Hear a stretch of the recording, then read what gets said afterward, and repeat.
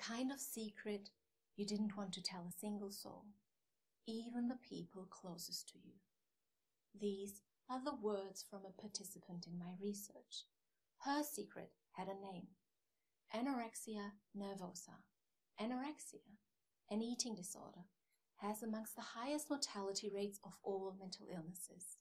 However, eating disorders come in all shapes and sizes and could affect any of your friends without you noticing, maybe even you. Effective treatments for eating disorders exist, yet few seek professional help. This is called the treatment gap, a significant problem because people are suffering in silence. For my PhD, I was one of the first to ask why there is a gap between young adults in Australia having an eating disorder and not seeking treatment.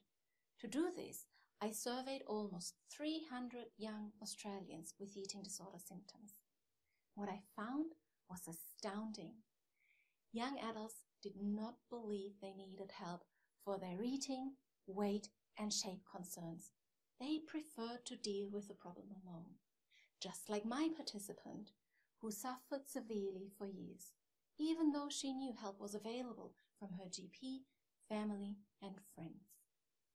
My research discovered that the number one barrier that stopped people from seeking help for their problems was not wanting to be a burden to others.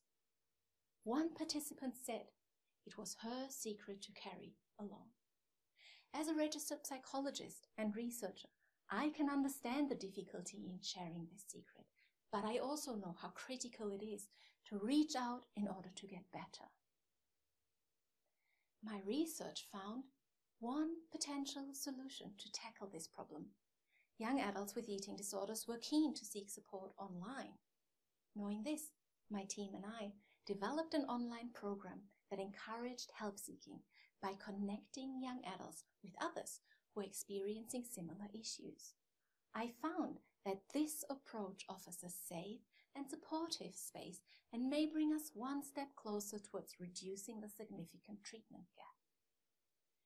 If you know someone who is keeping a secret about their eating, weight, or shape, tell them that you care about them.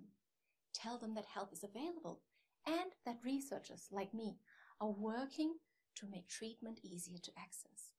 Encourage them to talk to someone they trust and tell them that recovery is possible, just like my participant eventually shared her secret and got better.